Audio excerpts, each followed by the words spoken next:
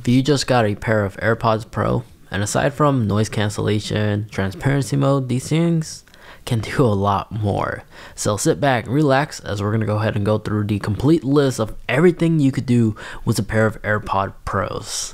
Let's go ahead and get started. So this video is primarily going to be targeting newcomers, but we're also going to go ahead and cover the latest iOS feature that Apple added not too long ago. So it's a complete guide for everyone. Let's begin. Now, when charging your AirPods Pro, if you set it down on a wireless G charger and the LED indicator goes away and you want to reactivate it and know its current LED stats, you can actually tap on it and it will actually illuminate just like so.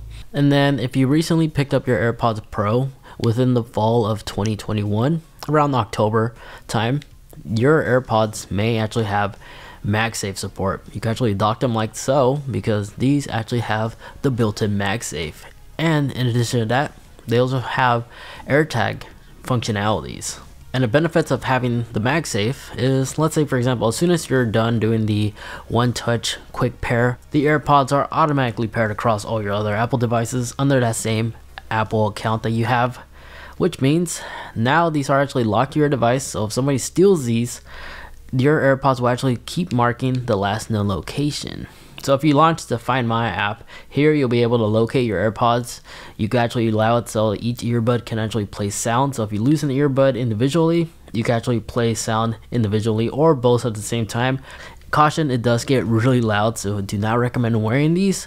There's even a volume warning as well that pops up on the screen. But you can locate the AirPods this way, but you can also locate the MagSafe case all entirely, as it'll actually use the nearby feature, where it'll actually change the screen on your iPhone and will begin giving you feedback. So it's gonna start luring you to your device. So this is a unique feature that's only available with the AirPods Pro with the MagSafe case.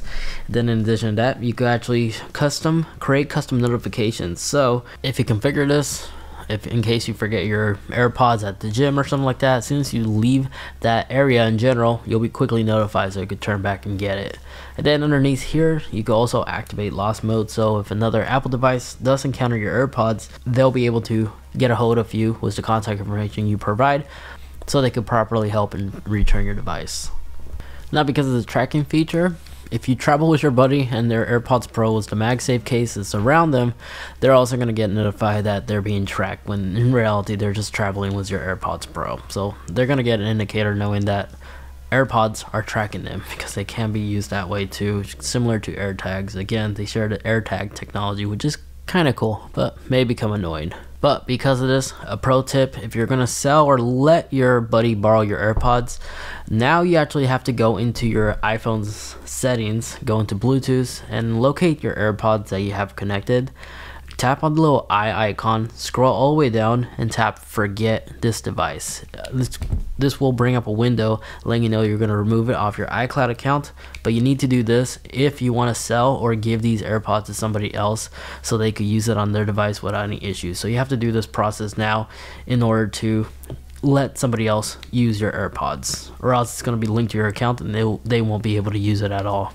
So great security feature, but can become an inconvenience sometimes. Now, still in our Bluetooth settings, tap once more on the eye icon. Here you can actually rename your AirPods. So I actually specify mine to say MagSafe so I don't get mixed up with my other Apple devices. And here you could toggle the noise cancellation modes real quick if you want to, but a faster method is you bring down the control center, press and hold the volume rocker, and you'll be able to switch between the different modes here, as well as spatial audio. And what basically spatial audio allows you to do is basically it'll just allow you to track the screen. So right now we have spatial audio with head tracking. This means if we place our device on the floor like so and we actually rotate our head, the audio will actually shift using its internal sensors to give you a real 3D immersion. Really good, especially when you're watching movies. When you have it fixed, that means the screen will always be facing forward. So even if your phone's down here or your screen display is down there, it's fixed. So as soon as you pivot your face, it'll also pivot, but with the fixed display. Or you can have it off entirely. But now let's go ahead and say your buddy wants to also watch what you're watching or listen to whatever you listen to, music, podcast, anything really. So long as they have a device that actually supports this, it could be Beats. Some Beats devices now support this, but let's say for example they actually have another pair of AirPods, they could simply just bring up their device, open up the lid, and on the little AirPlay icon, the blue with the circle, you'll see a share audio feature. Follow the on-screen instructions and you'll be able to share the device audio just like so, and it's synchronized perfectly with the device that it's connected to. And if you actually press down and go back control center, hold down on the volume icon, you can actually adjust the audio for those devices individually. So you can have your own set preference and they can have their own as well. And you can still toggle between your different modes, and if their device supports it, there are modes here as well. Now back in the AirPods Bluetooth settings, on the press and hold, you can actually change it so you could allow it to do other things. So on the left side, we can either have quick access to noise controls, or you can replace it to Siri, and you could keep one to the noise controls and one dedicated for the voice assistant. But here you can also individually adjust the different noise controls. If you want to have it turned off entirely, you could check mark it. So now you could toggle between those three different modes. If I turn it off, this says to be able to give you a little more battery life. So if you want to squeeze out that extra battery life juice, you could have both the modes turned off entirely. Now going back, here you'll find the ear fit test. Run this in case you're unsure if the silicone tips that you selected are the perfect fit for you. This will run a quick little test that will actually utilize the internal microphone, so it can make sure there's no sound leakage or anything like that. If there is, it will actually recommend you the correct tip. So just follow the on-screen instructions in case you're unsure. This is a unique feature that can be found on the AirPods Pros. Now, with the automatic ear detection enabled, basically as soon as you remove an AirPod out of your ear, it will automatically pause and will resume back as soon as you place the AirPod back in your ear. If you don't like this feature, you can turn it off entirely. So by having it off, if we remove an AirPod, our music still plays and will continue playing, and you can actually share the other earbud to a friend or somebody else who also want to listen to what you're listening to, in case they don't own their own pair of AirPods or forgot theirs. So that's a quick summary of what that does. Underneath there is to connect to this iPhone. By leaving it automatic, this will automatically switch between all your other Apple devices. So if you're on your Mac, an iPad, even the Apple TV, it will actually automatically connect and switch to your AirPods. So you can actually listen to the audio that way. If this becomes annoying, you can actually go in here and in the automatic section, just check mark when last connected to this phone. Now it will no longer do that. Now, a spatial audio tab, we already covered this, but this actually gives you a visualization of what I mean, how that works. So stereo audio, this is the default. Spatial audio will give you that 3D immersion.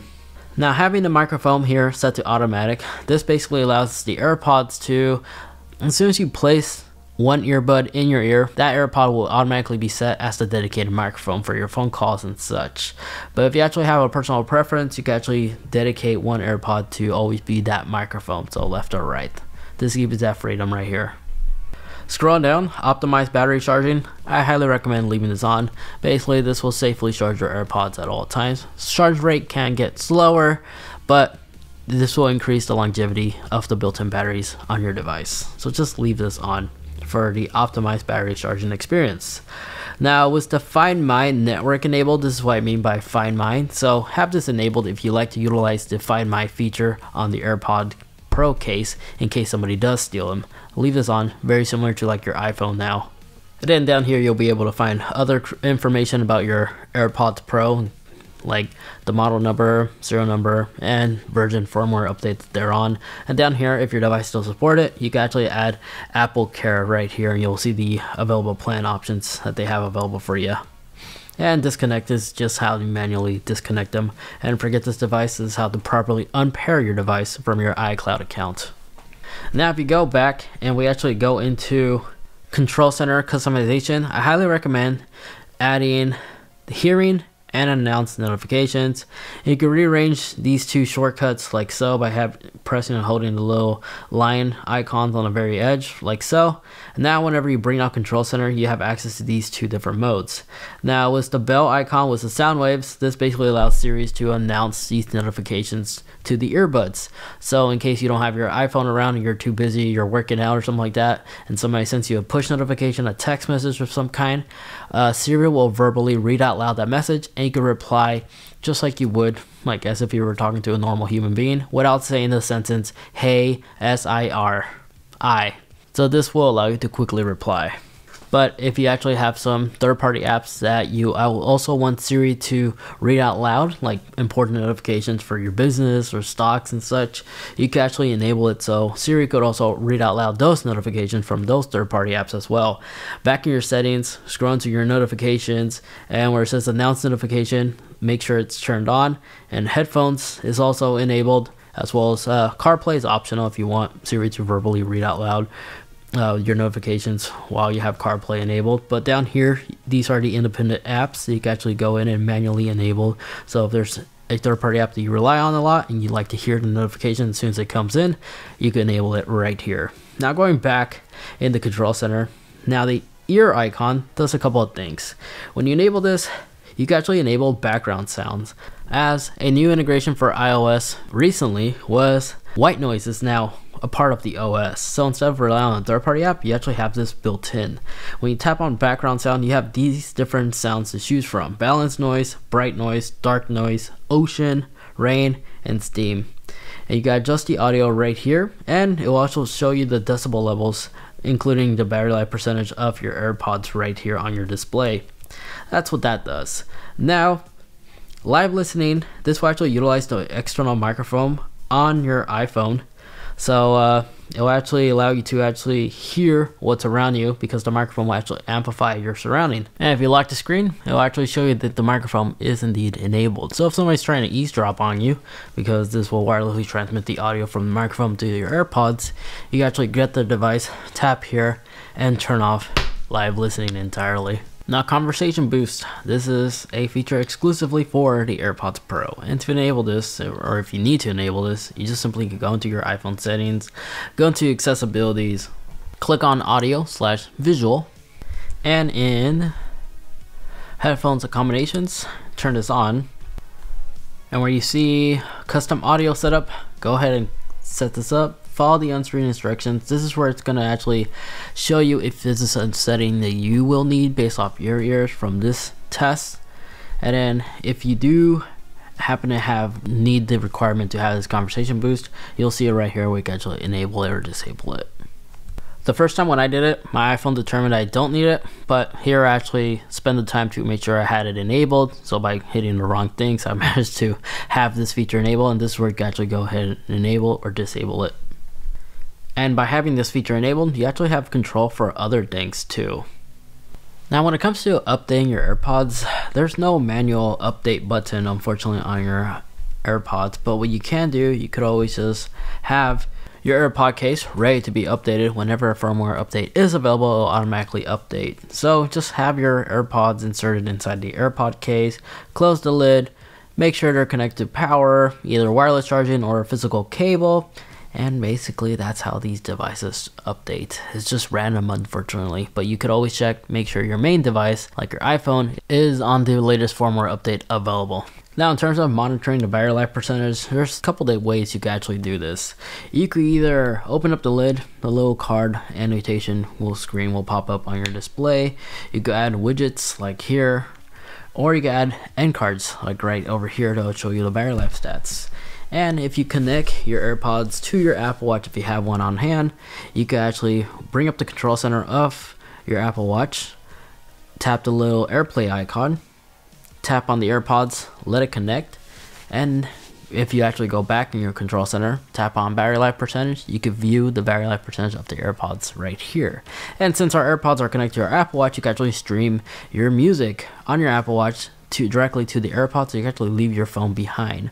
You could definitely take advantage of this, especially if you have the cellular version or you actually installed your music playlist on your Apple Watch. In addition to that, you can actually switch between transparency mode and the other modes right here off your wrists. Now on the Apple TV, you can actually connect these AirPods as well this way, and you can still utilize the audio sharing feature as well. Now when it comes to knowing your AirPods, if you're having any issues with them, like troubleshoot and such, the LED indicators indicate a lot of things. So when the light is green and the AirPods are inside, that means the case and the AirPods is at 100%. When it's ambient, that means there's less than half charge remaining, so below than 50%. If there's no light whatsoever, obviously that means there's no charge whatsoever.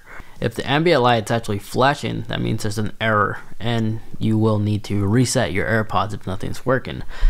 In order to reset your AirPods, insert the AirPods, place them back in the case, have the lid open, and just press and hold the little pair button back here until the LED light begins flashing. When the white LED light is flashing white, that means they're on pair mode.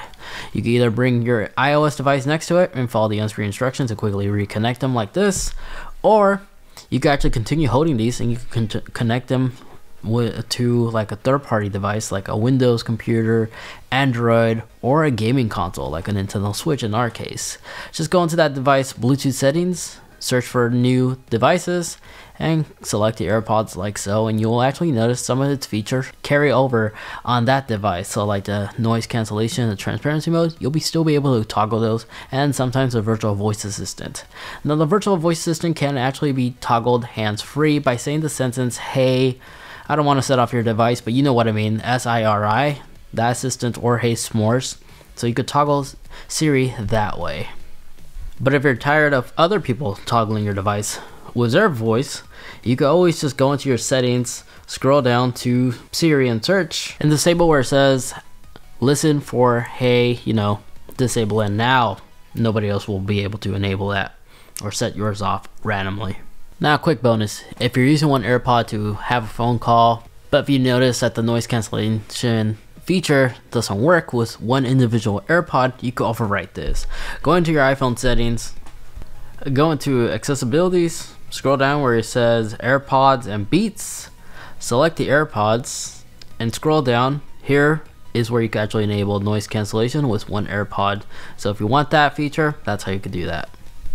And since we're at it, if you think the stem press speed is too slow or fast, you can actually modify it.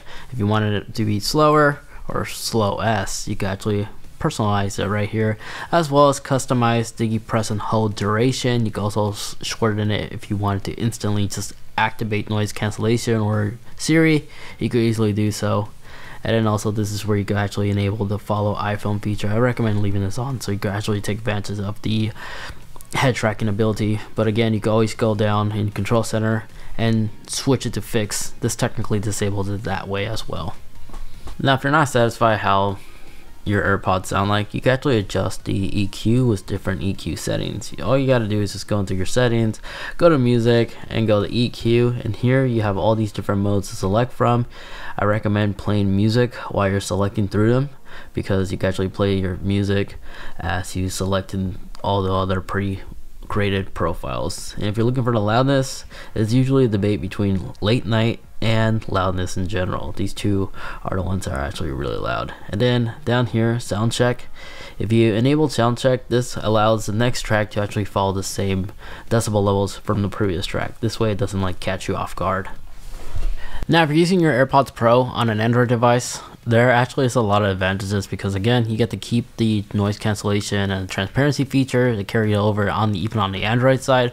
But if you're using these on Android, I highly recommend downloading this app. This will actually give you AirPod features on your Android device. It's kind of neat. Definitely give it a shot. And just like that, you are a pro in terms of when it comes to using your AirPods Pro. Got some good useful information out of this video. Greatly appreciate it if you guys would leave this video a like, as those help me out a lot. And get subscribed, especially if you enjoy a lot of tech videos just like this. For more, check out this video over here as I go through my favorite accessories for my AirPods Pro. And in that video over there, that's just the video YouTube is recommending specifically for you. Thanks so much for watching. Take care, and I'll catch you all in the next one. See ya.